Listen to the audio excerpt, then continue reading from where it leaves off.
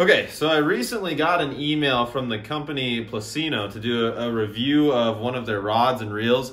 And initially I was hesitant to do the review, mostly because I didn't know if I would be quite right to do it or be able to do justice to the rod and reel, because right now we still have ice on the lakes and stuff, so like to even get out to film a fishing video with it, I don't know if that would happen. But then I got to thinking, based upon what the product is and how the product works, you know, 12-year-old me would have been through the moon to receive something like this, or for a product like this to even be on the market at the given time. So I thought, like, what better way to give back while there's still ice on the lakes, while I can't actually go out and fish, than to like make someone's spring. So I'm going to review this. I'm going to give it to someone. I think it's going to be a really awesome way to give back to the fishing community a little bit, and hopefully help someone who maybe doesn't have a boat, or is now able to get on the water, or will be getting on the water soon. So those are my thoughts with it. Callie didn't let me have a good knife to open this package up, so it's going to look a little janky, but we're going to give it a shot. Apparently my wife doesn't trust me. Yep, see, it's working real well so far. It almost cut through the tape. Almost. We're just gonna strong arm it, I guess. Don't play with knives. All right, so a nice little, all right. Cool packaging. I dig it. Cats are excited about it too, apparently. It's a good day. All right, here we go. So, pulling it out, we got a nice little travel case. First initial impressions with the travel case, definitely, like, you could fit that right in a backpack, no problem at all. And I think that's one of the really cool things about it, and one of the biggest reasons why this product initially caught my eye. So thanks, Alan, for shooting me an email about it and letting me know about it. But, you know, it's just kind of one of those things where there's a lot of people who really enjoy the sport of fishing, and there's a lot of people who don't necessarily have the money to get into it. I mean, it can be really expensive, and this, you know, a little travel carrying case with a telescopic rod, you know, it's a really good entry point for a lot of people. So that was something else that really caught my eye. All right, let's open her up. All right, so we got a lot going on in here. That actually caught me by surprise a little bit. So we got 100% fluorocarbon line right away. Honestly, that's brilliant. Like, that's pretty much what I run on all of my spinning equipment right now. So like, for that to come standard with the reel and stuff, that's a huge help. All right, so we got some lures that came with it, which is pretty helpful. Again, if you are looking to get into the sport. Yeah, so we got some little cranks. We got a little rattle trap in there with a jig head, a couple of weights, a little, oh boy, jig head down. Hold on. All right, I'm back. Jig head for some of these grubs. We got 3 or 4 grubs in there. Couple of wide gap hooks, a little mini jerkbait. That'll be really good come spring, especially, yeah, especially in some of the parts of the country that I live in. So that's cool. That's really neat. Okay. Bear with me for a second. I'm gonna put this guy together. Even got a little hook keeper here to put on the rod itself. Okay, so initial impressions of the setup. I would say it's very well made.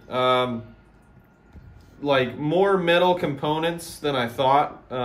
This thing's gonna be really durable and hold up well.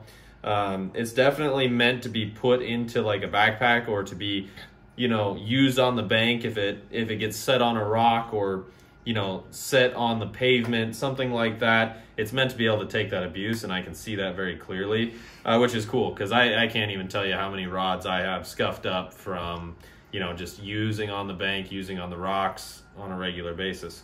The reel as well is definitely, the construction of it is better than I expected.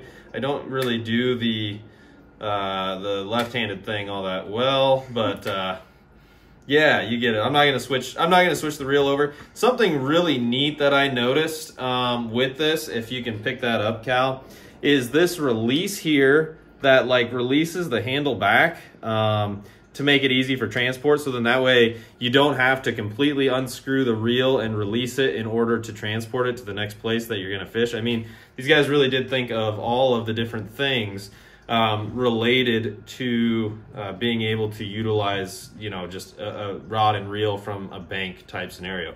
They also comes with this really handy tip cover thinger. Thinger is the technical term, and I'm going to use it because I don't know what it's called, but you know, protecting your eyelets, protecting your rod is crucial, especially like this rod is designed clearly for the bank, for being abused, put through the ringer, that kind of thing. So to have those protected is huge. All right, so we're gonna just extend it, see what the action's like, and go from there. I think that the action of this guy is pretty heavy, which is totally fine.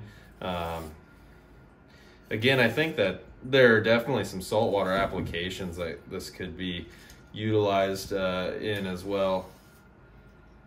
All right, so we got like a pretty sensitive tip there, all things considered. I mean, the action is pretty parabolic, or not parabolic. It's really got a good action to it. Like a lot of load in the tip, but plenty of backbone through the rod itself.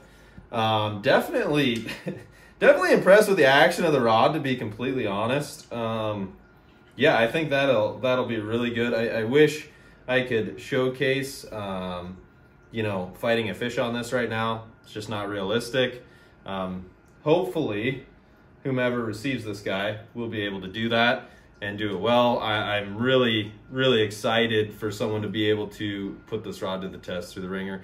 Another thing that I like that these people did, again, it's going to be hard to see. I'm going to kind of collapse this rod here just so it's a little easier to view.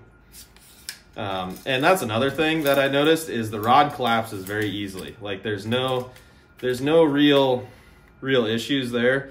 But Cal, if you can zoom in, if you guys can see, the inserts of these are metal. And that is pretty huge when you're designing a rod to be used and abused. I can't even tell you how many ceramic eyelets I've broken out of rods. It's very frustrating when you are fishing and you discover a chip in one of your ceramic eyelets, you know, halfway through a trip, or you're reeling in your line and you notice that it's all frayed up and you can't figure out why, and you can't quite find the right eyelet, but you know one of them is messed up. Like, being able to avoid those things are crucial, and when a rod is meant to take the abuse and knowing that it's going to take it is pretty huge. Especially, again, you know, if you're fishing from the bank, you're setting it down, you're putting it on rocks, it might get dropped, it might hit a rock, whatever. All those things are important and huge considerations to make.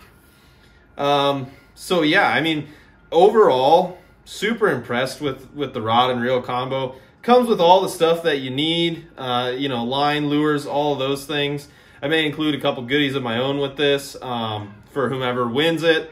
This is going to be the easiest giveaway to enter of all time. Literally all you have to do is subscribe to my channel, leave a comment of a kid or someone you know who could really use a perfect setup for work in the bank, utilizing an easy way to get around, something that can be used in a backpack, you know, someone who is going to be able to utilize that rod and reel for its best purpose.